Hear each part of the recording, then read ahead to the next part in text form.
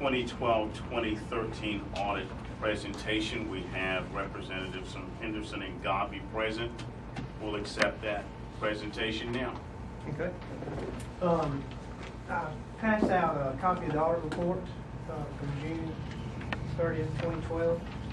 Also passed out a comparative financial analysis worksheet that goes over the last 3 years, compared 2012 to the last 3 years.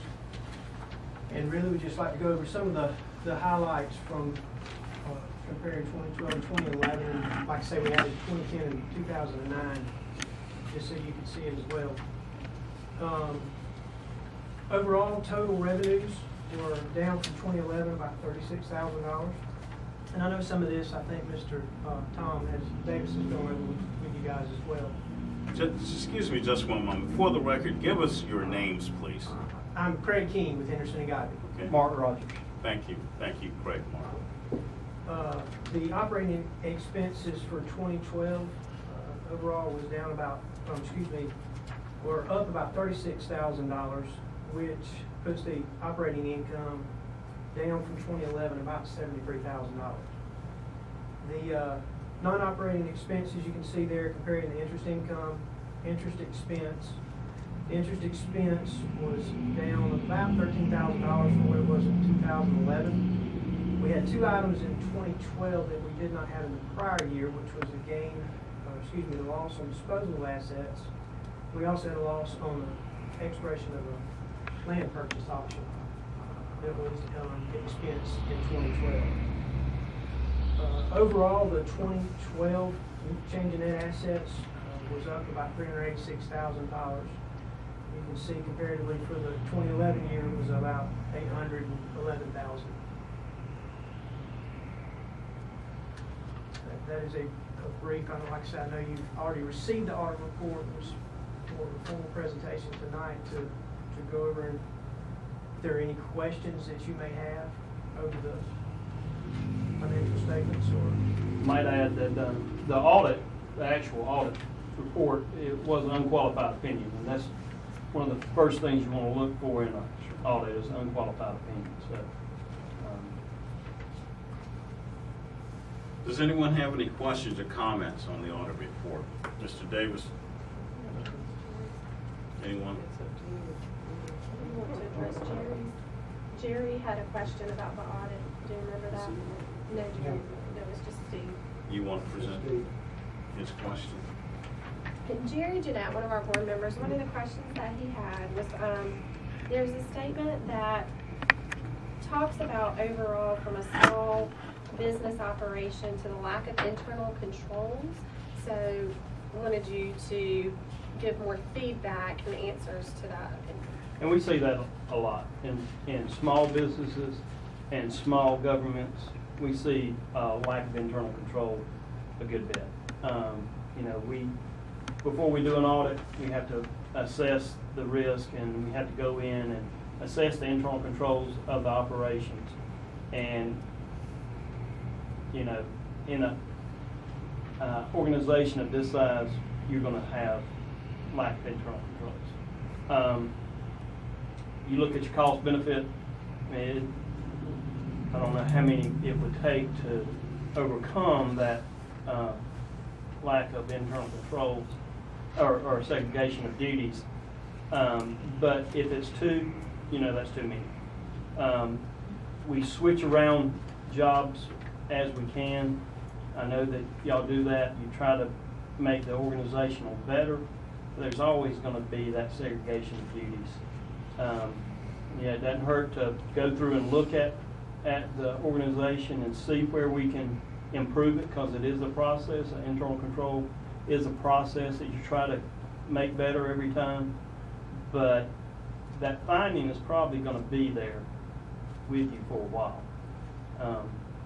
until you outgrow it. Mr. Rogers, I think the crux of the question is, does the lack of internal control pose any discernible risk to the entity? There is a risk, because, otherwise, if you didn't have if you had adequate segregation of duties, there is that risk. There are other factors that sometimes negate some of those, detection risk, or detection controls. But, in your situation, you've got pretty good controls in place, but they're just not adequate segregation. So, do I think there's a risk that a material transaction is going to transpire that you're not going to catch? No, I don't believe that. So other than the segregation, in your professional opinion, have we minimized that risk? Right. Okay. Absolutely. Even if you had more people and the segregation of duties, was not a finding anymore, Right. there's still going to be a level of risk Okay. that you're going to have. And if Jerry would like to discuss this with us, we're open at any point in time to discuss that with any member of the board. Absolutely. And I guess the final question would be, in your opinion, have we as a board acted as a reasonable board to minimize that risk? Yes. Okay. Yes.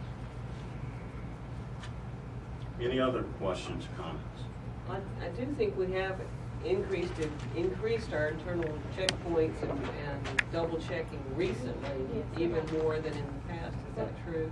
Yeah, one of the additional things that we took on after going through our audit was implementing, we've always had an expense report, but we've just upped that level of expense report and streamlining it, document it so that there's signatures and double glances at looking at it to make sure that we're categorizing it completely and that we've always had our checks and balances in place, but we're just streamlining it more for our staff to make it more efficient.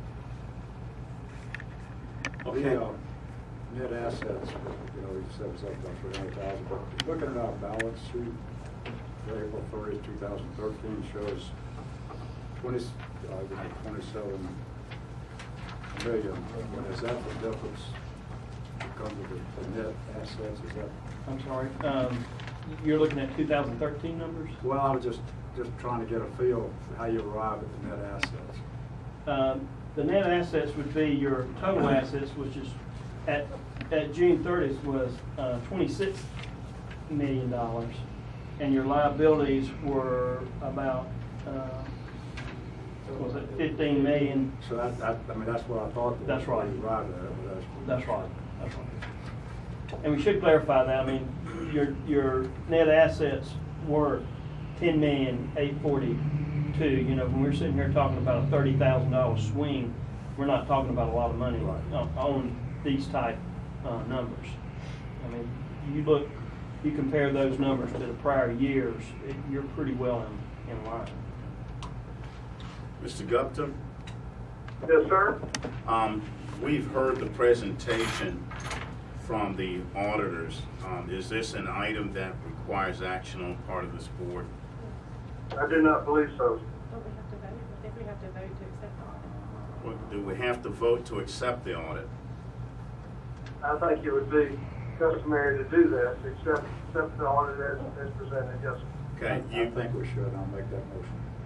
We have a motion. We have a second.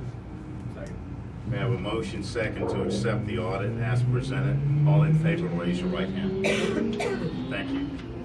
Gentlemen, thank you so much. Would we be excused this time? Sure. You may be excused. Thank you very much. Thank you. I want to hang around and see what goes on. We don't want him to continue to tell us. Thank you. We have the